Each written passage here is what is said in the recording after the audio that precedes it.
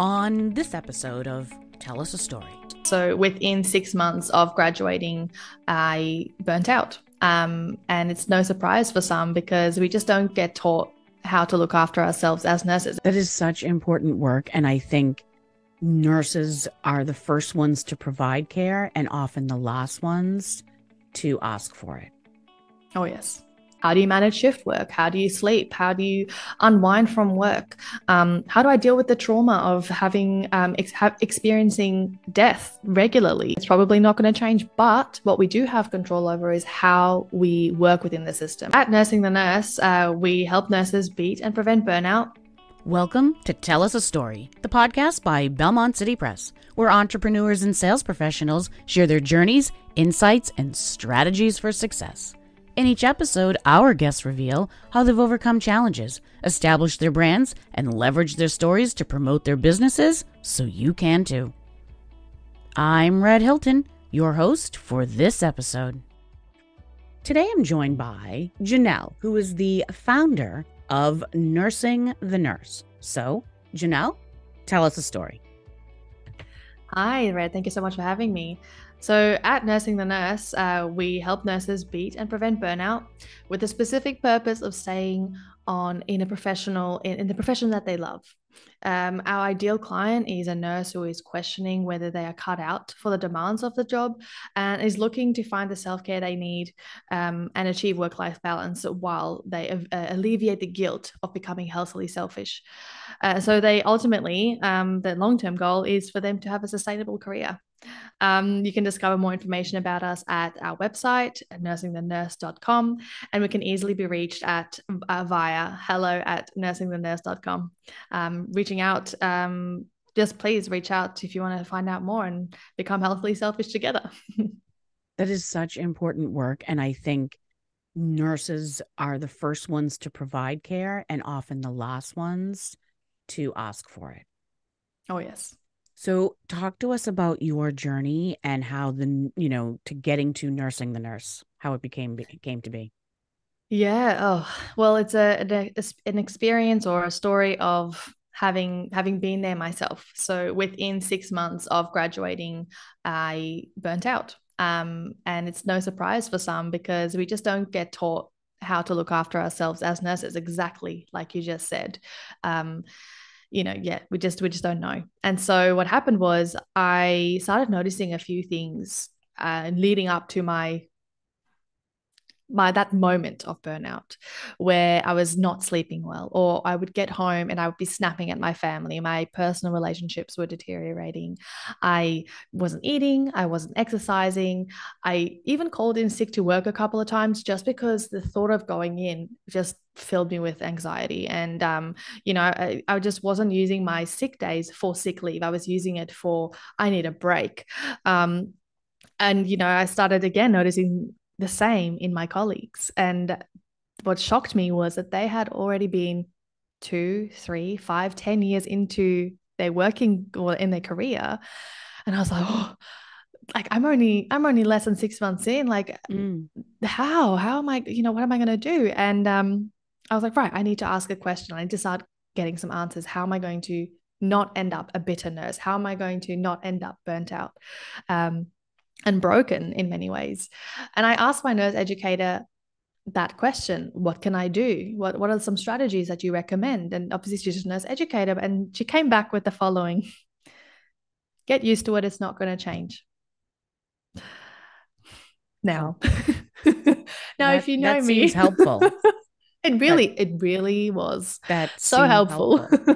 And so it was so helpful to the point that I then offered to conduct it's called a quality improvement project here in Australia, as it's essentially a mini research project where you implement some strategies, you identify a problem, implement some strategies, and see if it's working to kind of improve your quality of care. And obviously, if you're burnt out, you're not providing high quality of care. And the next response was, don't add that to your list of things to do. You're only new. And okay, granted, sure, I was new, blah, blah, blah, but that didn't mean that there wasn't a need. And so I took it upon myself because if you know me, I'm not going to let things lie. I'm just not a sit backer. That's an So I official took, title. Let's sit back it around. really is. It really Absolutely. is. It's on your resume, I am certain. It, yeah, yeah. I made that up. But look, and that I took it on myself. It's time. I need to take action. If I don't do it, no one else is going to do it for me. And I don't want to be a better nurse. I love being a nurse, and I want to keep being a nurse. And that led me on a journey to creating, the last 4 years of my life, and helping others beat and prevent burnout as well. So talk to me about nursing the nurse. Who is it for? What is it you do? Give us some real life examples of the benefits. Yeah, 100%. So after that very helpful encounter. Like I say, it set me on a journey of research. I was looking into books, training, coaching, programs, you name it. I probably tried it. But then what I found was this huge, huge gap and lack of support and knowledge for the very unique needs of the nurse. Yes, granted, there's other industries that this will be applicable for, but obviously being a nurse, I was looking for nursing specific stuff. How do you manage shift work? How do you sleep? How do you unwind from work?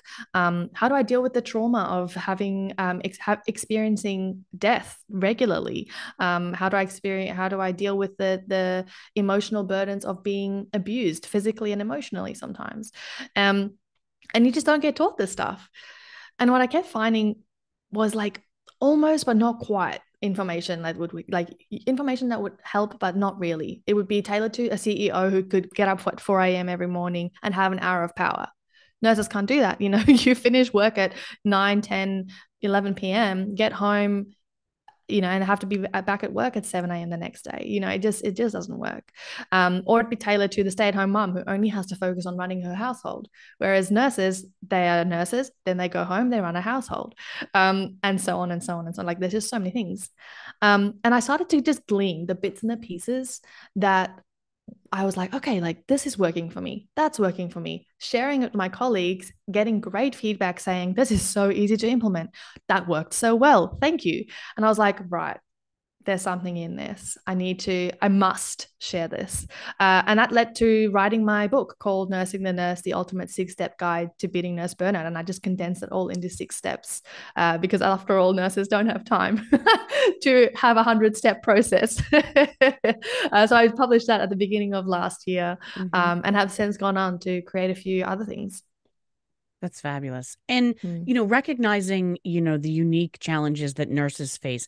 I think every profession, sort of has its own uniqueness to it, so that the things that are specific to nurses, are just for them. And we're not saying obviously that, teachers don't have something, or, any other profession, but definitely nurses have, I guess, challenges in their job that we don't even consider, being on the other side. What do you feel is the biggest misconception about nursing and their burnout and what leads to it? What's the biggest misconception?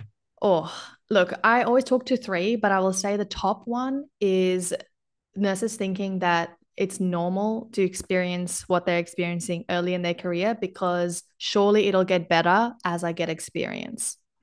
It's not going to get better because the system is a broken system and we know that. We're not here to change the system. It's probably not going to change. But what we do have control over is how we work within the system, what actions we take, what strategies we put in place, and how we look after ourselves. I always say self-care is a skill. It's not something you don't just go to the spa and that's it. It's a skill that you have to learn. It's a muscle you have to exercise and practice. It's ongoing. Oh yeah, 100%. So you said there were three, and that was the top one. What are the other two? Yeah. So the next one is saying often nurses think that being a yes woman, yes man is the way to be a valuable team member. That's not the case. I always say it's more about learning how to say no and becoming healthily selfish because nurses are hardwired to give, give, give. And they really, really struggle to firstly say, hey, I need help because we don't like being on the other side of the clipboard. And the other one is we have guilt around asking to receive. And the last one, and again, this is one of my favorites, is learning how to unwind. The skill of unwinding is just as important as learning the skill of self-care. Learning how to leave work at the door and be able to be fully present for your loved ones, for your personal life, and leave home at the door and be fully present for your patients in a healthy and resourceful way. Can you give us a real world example of how to unwind? Yeah, absolutely. My favorite activity for unwinding is just doing a brain dump, getting all that clutter out into the world. Because when it's in our minds, it's foggy, it is overwhelming, and it is all consuming sometimes. And so just being able to word vomit onto a piece of paper, or, you know, if you prefer technology, typing it out, or if you prefer voice, just speaking it out, just a way to get it out of that brain fog and onto something that you can kind of go, okay, I feel better. And then you can start creating your to-do lists, or, you know, you can get rid of that, let's call it emotional baggage of the day. So say, for example, you had a really tough shift, or there's some crazy stuff happening in your personal life and you just don't know what to do about it. Just getting it out, it'll be the first step to getting you on track to taking action without feeling flustered. What are some signs of burnout that nurses should be on the lookout for? This is again one of those that nurses think is normal, which is it's not, is not sleeping, not eating well. You know, we have so many nurses who are subconsciously emotional eating at the nurse's desk. I know for us here, again in Australia, we are not allowed to receive any gifts that aren't edible or that can't die. So, for example, it needs to be flowers or it needs to be food. We're not allowed to receive any other gifts of thanks from patients and their families. So, nurses often have either pizza, chocolates, chips, lollies lying around at the nurse's desk, or a dying vase of flowers. And so we'll be emotionally eating throughout. Like, you know, you're having a tough shift. Oh, I need a quick sugar boost. Or having a night shift, didn't sleep well, don't have a routine to set yourself up. I need a sugar rush. And also, again, not making time for self-care, not making time to look after your body and moving it in that doesn't work, as in exercise. And a couple of other red flags is when you start noticing tensions in your personal life that you didn't have before. You know, when you start snapping at your family and you're like, oh, I just need you to leave me alone. Or like you just, you know, you still have your nurse's hat on when you get home. Those are a couple of things. And look, I'm trying to think of a few more that I personally experienced. I was living off of 6 cups of coffee and tea a day just to keep me going. Yeah. Oh yeah. As someone who does not consume caffeine at all, I mean, I just picture myself running out on the highway, you know, after 6 cups of coffee. Yeah, and I thought I was as smooth and as cool as a cucumber, and I wasn't. Like, I was a jittery mess. When I finally cut cold turkey, about 3 years ago, or 3 or 4 years ago now, I was getting proper withdrawals, not having realized the impact that it was having on me. Whereas now, when I forget to order my decaf, because I do love my cuppa, you know, I get those same effects. I get the shakiness, I get the headaches and things like that. So yeah, there are definitely a few red flags, and often we just put it down to it must be normal. I must still be getting used to it. It's not normal. It's unlikely you'll get used to it. Can I help you? Can I ask you to help clarify a visual I now have because of something Please. you said? Yeah. You said you know, taking off your nurse's hat, you know, when you're at home. Do you guys wear hats in Australia? Do you guys wear like the little nurse's hats? No. Come on, don't ruin this visual for me because I love that.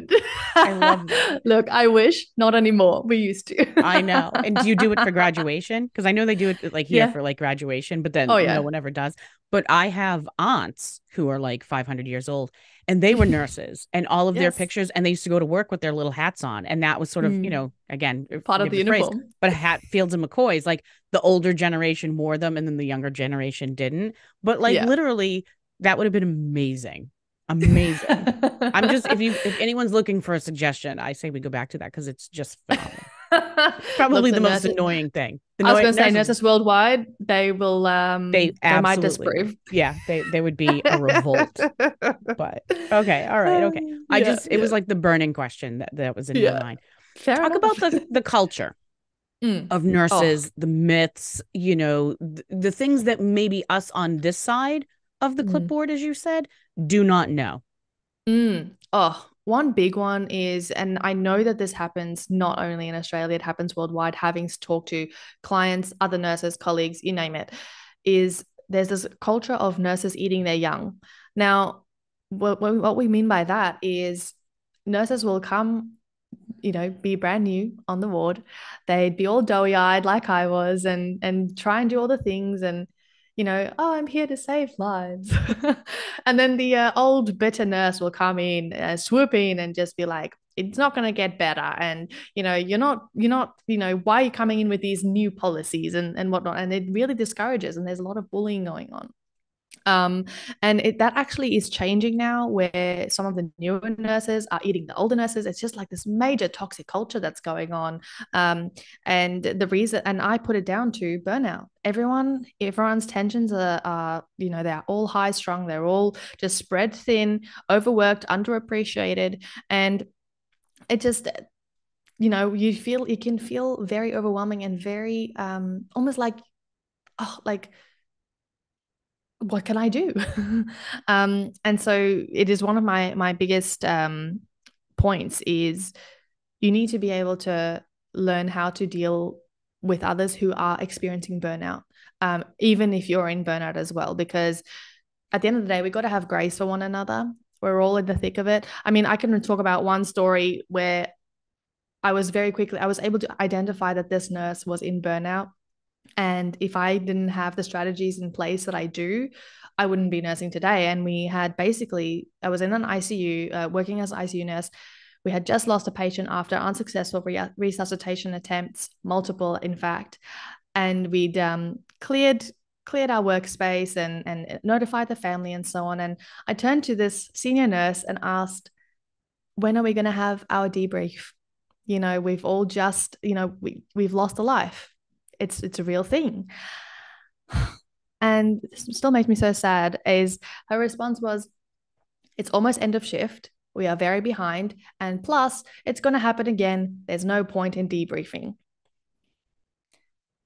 Hmm. That's why I wouldn't be nursing today if I didn't have the strategies in place to unwind and to deal with the trauma of experiencing death.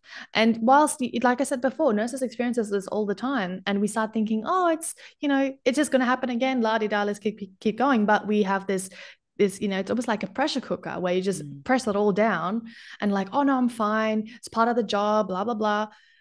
And guess what? It's going to boil over, or you're going to turn into this stone cold nurse, Right. bitter, that The you just fact don't that want it's to. part of the job does not mean it's not a difficult part of the job. Absolutely, absolutely. And that's again one of those things that we just don't get prepared for in nursing. You talk to a nurse, you ask them, what is the biggest thing you learn as a nurse? It's not how to look after yourself or how to be a good caregiver. It's documentation. Yeah. It's if it wasn't written down, it didn't happen. And PS, make sure you look after yourself, but there's no how to, there's no when to. And that's what I'm here to change.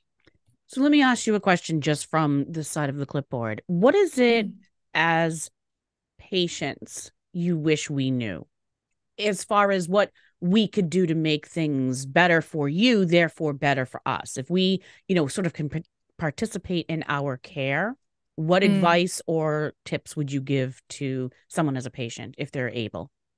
Mm. Oh, man. Have grace, have compassion. We are with people at their highest points and at their lowest points in their lives sometimes. And we completely understand that you are concerned for your loved one or that you are in pain. And we understand that that is why your patience might be running low. However, we are the middleman between management that doesn't understand, working in a broken system that don't appreciate the fact that you you are where you're at.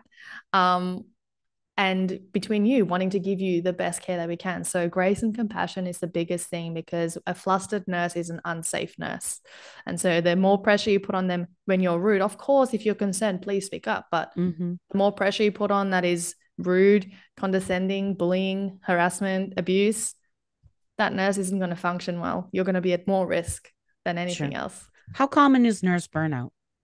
Oh, I looked this up the other day because I was quoting statistics from pre-COVID. It used to be sitting around 60 to 80%. We're now sitting at 97% of nurses will report symptoms of burnout. Is that in Australia or is that worldwide? Worldwide. Okay. It was a census taken, a recent study that was published at the end of last year, so at the end of 2023. 97% of nurses will experience or show symptoms of burnout. And that is staggering. It is unacceptable. It's not sustainable. That's what it is. It's not sustainable. We have nurses leaving the industry left, right, and center, thinking that they are not cut out for it, that they just can't deal with it anymore. I must get out. Otherwise I'm in survival mode. I can't keep going. I just can't. It's not the nursing, it's the business of nursing that's doing it. 100%. Absolutely. Right. Yeah. And that's why I say the system is broken. I get it. It's how we deal with it, how we work within it, how we look after ourselves. Sure. It's going to make the difference. Talk to me about your website and what will people find there? Yeah. So my website, nursingthenurse.com, you'll find a great resource. I've got a free on-demand training called How to Create the Work-Life Balance and Self-Care You Need as a Nurse Without Burning Out and without leaving an industry you love, and doing all of that guilt-free. The guilt-free part is so important because we just...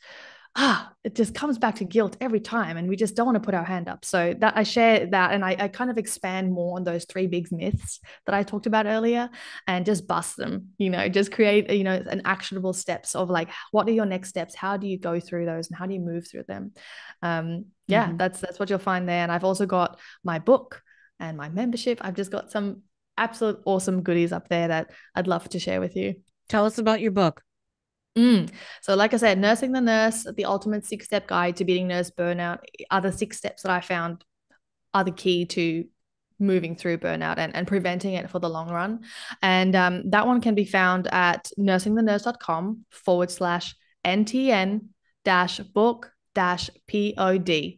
And that's there for you if you want to grab it. It's a 100-page book. It's just action-packed. I'm not about fluff. It's just do this, do this, do this. This is why we do it. And that's it, because, again, nurses don't have the time to deal with fluff.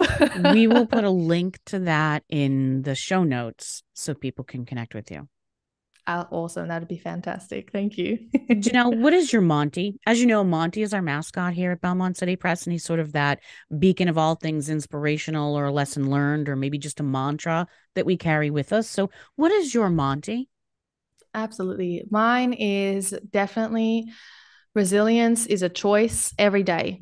You need to choose resilience, and it's not going to get easier, but you'll get better at dealing with it. And that's what I live by. Fabulous. Are you ready for our rapid fire session? Sure. Let's go. Hit me. We're going to get to know the Jeanelle behind the Jeanelle. So I'm going to give you 2 choices, and you tell me which one speaks to you. Got it. And then my role in this is to tell you whether or not you're right or wrong. And that is completely based in fact. And by fact, I mean my opinion. So fair enough. It's my podcast. You do what you do. Yeah, exactly. Are you a morning person or a night owl? Night owl. Okay. All right. That'll probably dissipate with age, but I'm just saying. So I've got 2 young kids, so I have to be. Yeah. I have to be both. Exactly. Sunrise or sunset? Which would you rather watch? Ooh, sunset. Really? Mm-hmm. Maybe it's because you're on the other side of the world from me. I would rather sunrise. Spicy or mild? Spicy. Okay, that is absolutely wrong. I'm letting you know right now. I everything is upside down right now. You'll get along. I mean, I'm down under. This is true. This is true. Right. And I think ketchup is spicy. So that's basically the person you're working with. Oh boy. Absolutely. Oh boy. Would you rather be hot or cold? I'd rather be cold. Really? Yeah. Jeanelle, we cannot hang out together, is all I'm You saying. have not experienced the Australian heat, my friend. Well, and I get that, but being cold, I think, you know what it is? I don't want to be hot either, but I Yeah. feel like I can control that, or we have ways of controlling that. You can't, going outside and being freezing cold, you're just incapacitated. You know what I will say is this is my reasoning behind it is Mm. you can always add layers. You can't take your skin off. You well, if you do, you're going to end up at the hospital, and then you're going to be Exactly. dealing with a nurse who's in trauma. Yeah. Um, so would you rather go to an art museum or a history museum? Oh, I wouldn't want to go to either. Really? If I had to No, choose one, I would go art. we are not going to be roommates. That's all I'm saying to you. Glasses or Oh, contacts? glasses. Yeah, glasses, 100%. Okay, Yeah. you got that one right. Yeah. And Thank then you. chocolate or Ting. vanilla? I know it's not exactly a passing grade, but chocolate or vanilla? Mm. Okay. Chocolate for everything except for ice cream. Okay, so this is where you're wrong. All right, and I say this story every time. I can do vanilla on everything but ice cream. So we're never going to fight over a Uh-huh. gallon in the fridge or the No, freezer. no, When I absolutely was a not. child, my younger sister got an ice cream maker for Christmas, and she made vanilla ice cream, and I was violently ill, and I can no longer eat vanilla ice cream. So I'm Oh sorry. no. See, You I'm got like that with chocolate ice cream. That happened to me on my 16th birthday. The Neapolitan ice cream, I had way too much of the strawberry and the chocolate. I was very ill. It was not a good time. I think it wasn't just like I ate too much. I think she made it wrong, or I don't know Oh no. what she put in there. But I was like, I saw God. I was so ill. Like it was bad. Like You poor thing. I was like seven, Oh, getting my affairs in order. I was oh yeah. ill. You remember that clearly. Yeah. So yeah. All right. Our guest to guest question. Mhm. As you know, the guest before you left behind a question for you to answer during our show today. So are you ready for Mhm. your guest to guest question? I am ready. All right. This is going to be an easy one for you. What Okay. has been your best ever learning experience? I think we've talked about that one is definitely going through burnout. I mean, to be fair, I will add, if I may, a second answer to that is learning to become a parent has also been a biggest learning experience. Do you I've think got two young you're kids. right? Do you think, the benefits of you being a nurse and being a mom? Is there a lot of dovetailing? Is there a lot of, Oh yeah. Oh yeah.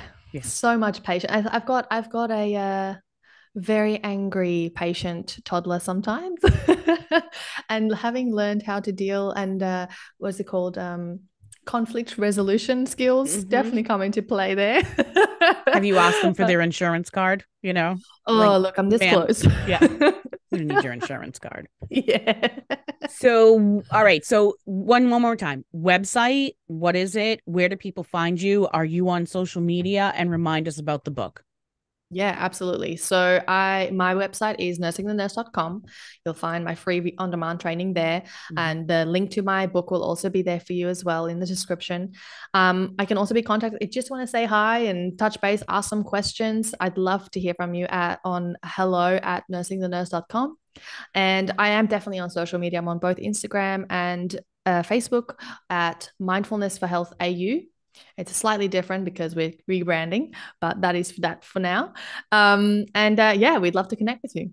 We will put those things in the show notes as well.